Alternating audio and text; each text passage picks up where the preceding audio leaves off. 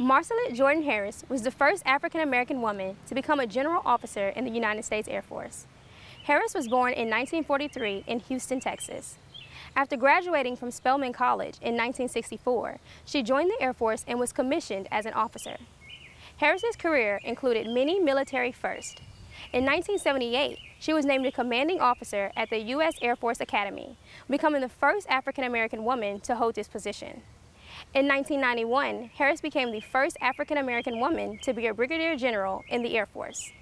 3 years later, she attained the rank of Major General and became the first woman director of maintenance and Deputy Chief of Staff for logistics at the U.S. Air Force headquarters in Washington, D.C. Harris retired in 1997 as the highest-ranking African-American woman in the military. Throughout her career, Harris received numerous accolades that recognized her as a role model for women in the military, and she inspired young African-American women to combat sexism and racism in order to achieve their goals. She is buried here in Section 30.